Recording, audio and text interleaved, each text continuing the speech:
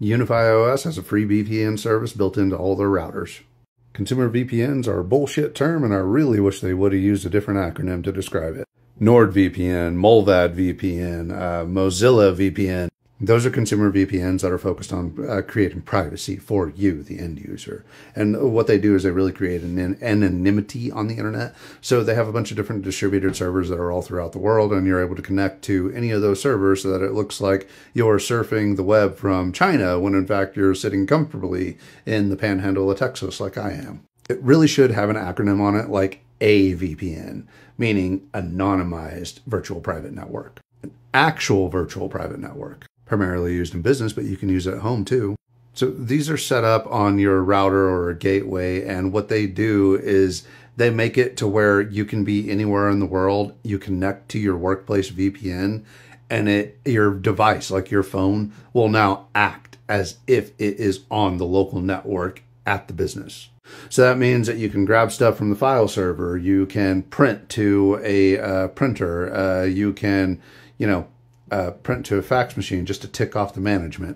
I use VPNs every single day in my line of work. You could use a VPN to do something like prevent geolocking from Netflix, HBO Max, and Disney Plus. Because you VPN to your home router, and then you're on your home network no matter where you are. There's all kinds of ways to set up a VPN, but I'm going to go over like a trusted method that is completely free and will never charge you a subscription and isn't going to break down because the company that makes it is badass and they are like the main networking company now. Well, for small business.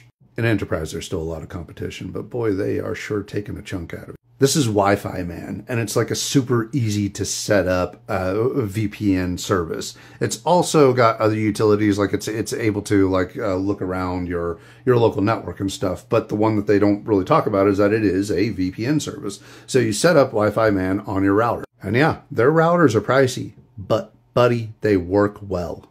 By the way, setting up Wi-Fi Man is as simple as going into Settings, VPN, Wi-Fi Man, turn on, copy the client ID, paste the client ID into the app. It's easy. Then all you got to do is just turn on Wi-Fi Man on your Windows PC or your Mac desktop or your phone or whatever, and then just click connect, and boom, you're on your home network. It's awesome. This right here is the least expensive option. I've actually got one of these sitting inside of the closet. They're nifty little routers, but they don't have additional features on them. Like if you look at Unifi, you'll see that they're like a video recorder and a bunch of other stuff. This one right here is just for like Wi-Fi networking, and to get the other stuff, you would have to add on an extension module.